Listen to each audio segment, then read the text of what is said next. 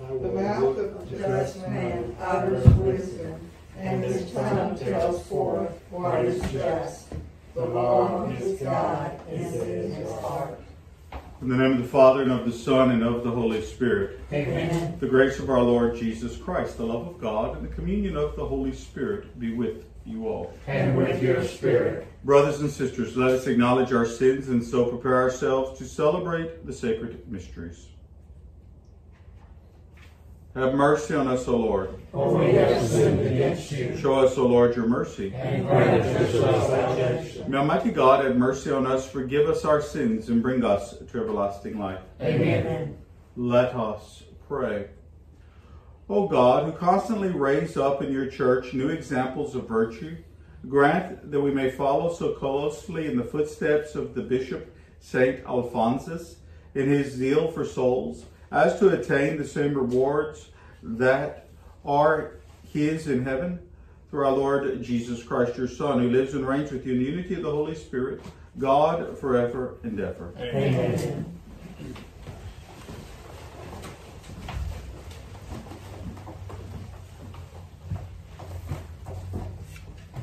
A reading from the letter of St. Paul to the Romans. Brothers and sisters, now there is no condemnation for those who are in Christ Jesus. For the law of the Spirit of life in Christ Jesus has freed you from the law of sin and death. For what the law, weakened by the flesh, was powerless to do, this God has done, by sending his Son in the likeness of sinful flesh. For the sake of sin, he condemned sin in the flesh, so that the righteous decree of the law might be fulfilled in us, who live not according to the flesh, but according to the Spirit. The word of the Lord. Thanks be to God. The responsorial psalm, Lord, teach me your statutes. Lord, teach me your statutes. How shall a young man be faultless in his way? By keeping you to your words. Lord, teach me your statutes. With all my heart I seek you. Let me not stray from your commands. Lord, teach me your statutes. Within my heart I treasure your promise, that I may not sin against you. Lord, teach me your statutes. Blessed are you, O Lord, teach me your statutes. Lord, teach me your statutes. With my lips I declare in the ordinances of your mouth. Lord, teach me your statutes. In the way of your decrees I rejoice, as much as all in all riches. Lord, teach me your statutes. Alleluia, alleluia. Alleluia, alleluia. Let your light shine before others, that they may see your good deeds and glorify your heavenly Father. Alleluia, alleluia.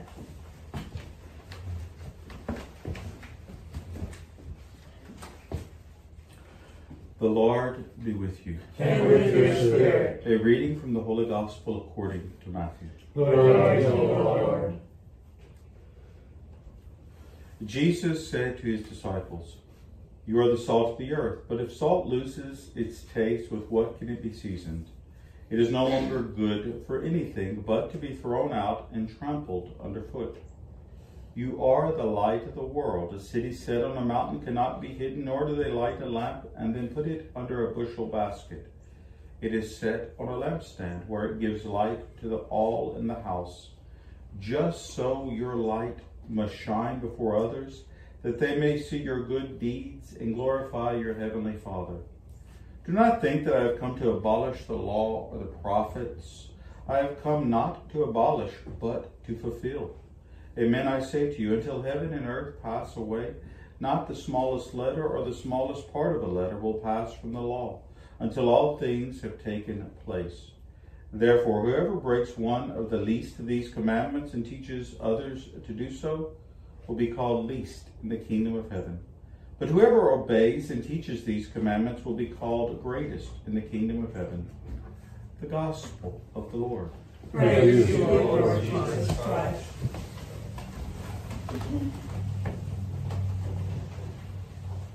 Good morning. My God. I must confess to you, it worked well in my favor. Our deacon is away today, so I can preach. on St. Alphonsus Liguori, because he is by far one of my favorite saints. A lawyer, a bishop, a doctor of the church. His writings are voluminous. His insight is deep. He is truly a great saint, in my estimation.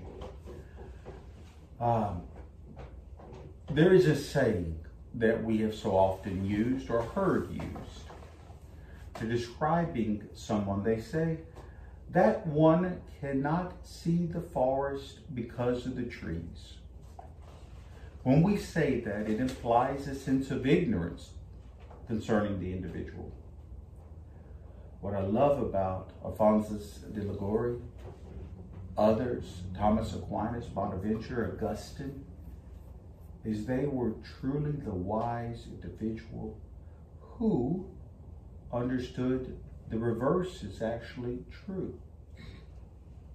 If one were to stop and reflect upon a tree, a particular tree, and come to understand that tree, then one begins to understand the forest.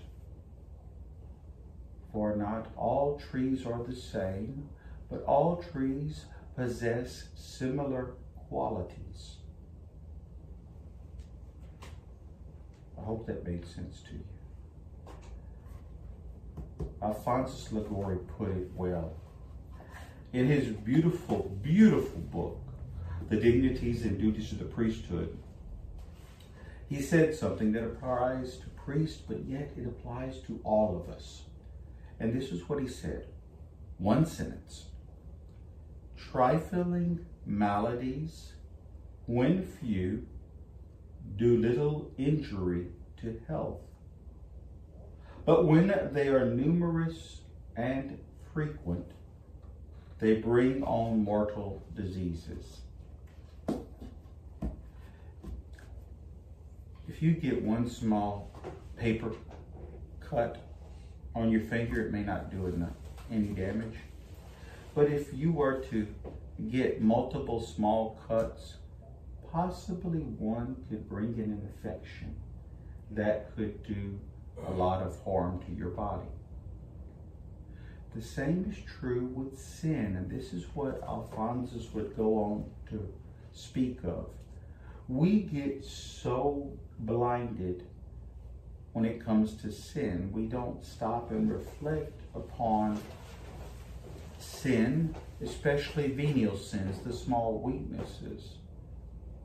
But over and over, repeating small weaknesses, eventually all of these small weaknesses weaken the foundation of our spiritual life till one day that foundation cracks. We commit mortal sin. And we don't realize that had we gone back and examined the foundation when the cracks were still small, remedied them then with the necessary supplies, then those small cracks would have never spider-webbed to the point where the whole building would eventually crumble. It's just a thought from St. Alphonsus de Liguori. May Almighty God be with you. May He bless you. The Father, Son, Holy Spirit. Amen.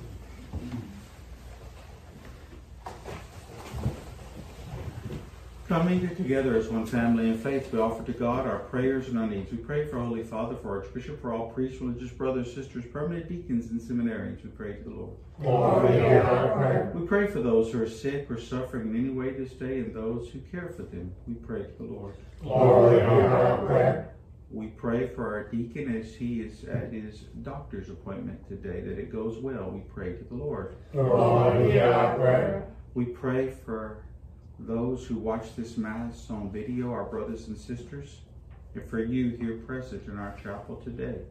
For all of your needs, we pray to the Lord. And we pray for the repose of the soul of John and Isabel Devine, for whom this Mass is being offered today. we pray to the Lord. Lord, hear our prayer. Offering all our prayers to the Father, let us conclude with a prayer of praise in honor of the Blessed Trinity. Glory be to the Father, and to the Son, and to the Holy Spirit, as it was in the beginning, is now, and ever shall be, world without end. Amen.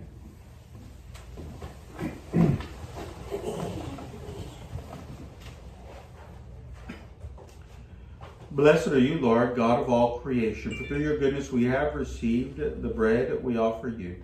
Fruit of the earth and work of human hands, it will become for us the bread of life. Blessed be God forever.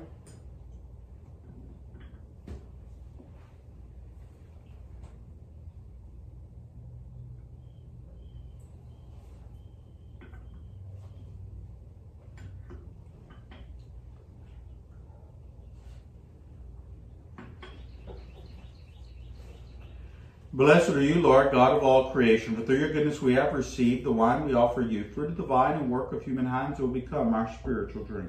Blessed be God forever.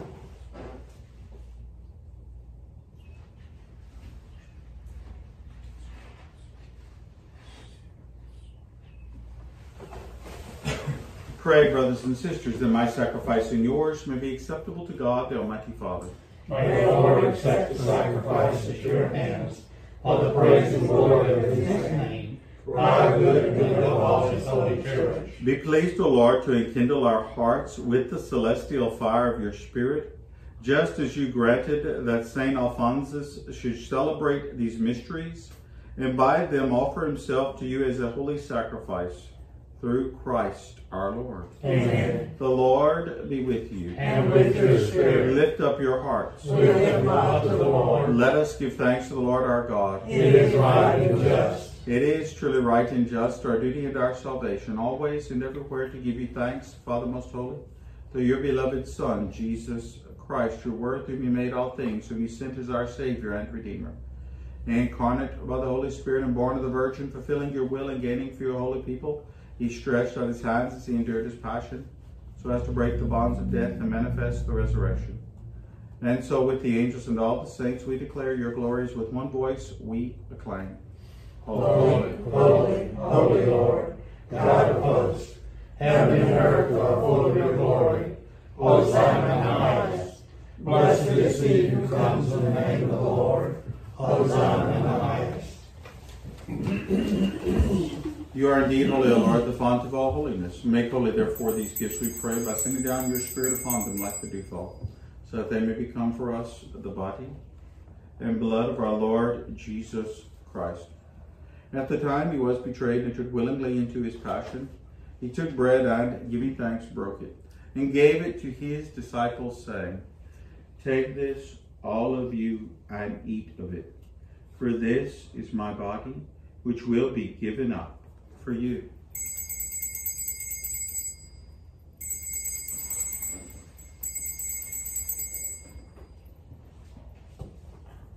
In a similar way, when supper was ended, he took the chalice, and once more giving thanks, he gave it to his disciples, saying, Take this, all of you, and drink from it, for this is the chalice of my blood, the blood of the new and eternal covenant, which will be poured out for you and for many for the forgiveness of sins.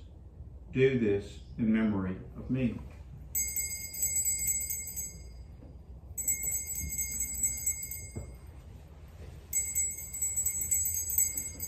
The mystery of faith. We proclaim your death, O Lord, and profess your resurrection until you come again. Therefore, as we celebrate the memorial of his death and resurrection, we offer you, Lord, the bread of life and the chalice of salvation, giving thanks that you have held us worthy to be in your presence and minister to you. Humbly we pray that, partaking of the body and blood of Christ, we may be gathered into one by the Holy Spirit. Remember, Lord, your church spread throughout the world, and bring her to the fullness of charity, together with Francis our Pope and Thomas our Bishop and all the clergy. Remember also our brothers and sisters who have fallen asleep in the hope of the resurrection, and all who have died in your mercy. Welcome them into the light of your face. Have mercy on us all, we pray, that with the Blessed Virgin Mary, Mother of God, with blessed Joseph, her spouse, with the blessed apostles, and all the saints who have pleased you throughout the ages, we may merit to be co-heirs to eternal life, and may praise and glorify you through your Son, Jesus Christ. Through him and with him and in him, O God, Almighty Father, in the unity of the Holy Spirit, all glory and honor is yours forever and ever. Amen. At the Savior's command, informed by divine teaching, we dare to say, Our Father, who art in heaven, hallowed be thy name. Thy kingdom come, thy will be done, on earth as it is in heaven. Give us this day our daily bread, and forgive us our trespasses, as we forgive those who trespass against us. And lead us not into temptation, but deliver us from evil. Deliver us, Lord, we pray, from every evil. Graciously grant peace in our days, that by the help of your mercy we may be always free from sin and safe from all distress. So we await the blessed hope and the coming of our Savior, Jesus Christ. For the kingdom, the power, and the glory are yours, now and forever. Lord Jesus Christ, who said to your apostles, Peace I leave you, my peace I give you, look not on our sins, but on the faith of your church.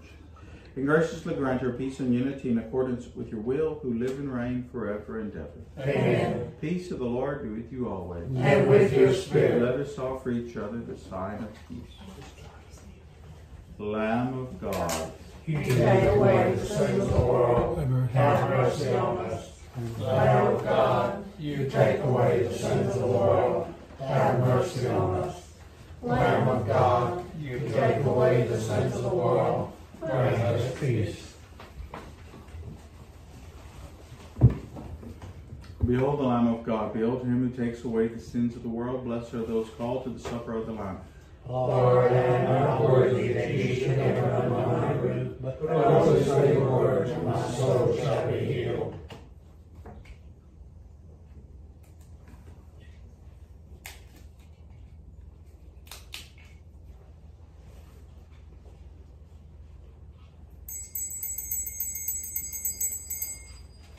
Behold, a faithful and prudent steward, to give me your allowance of food at the proper time.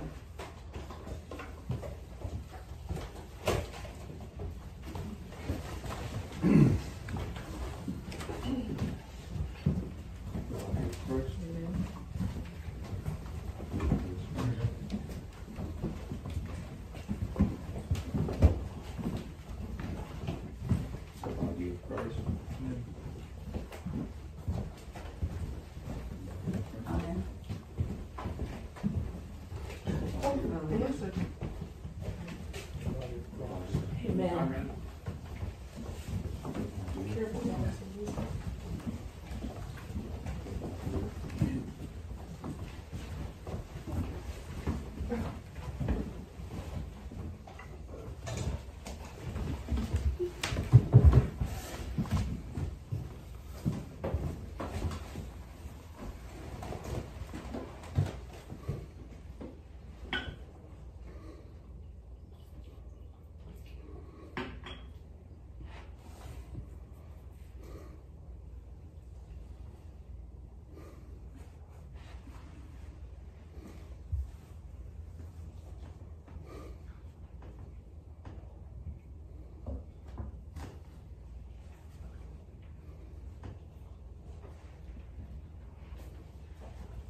Let us pray.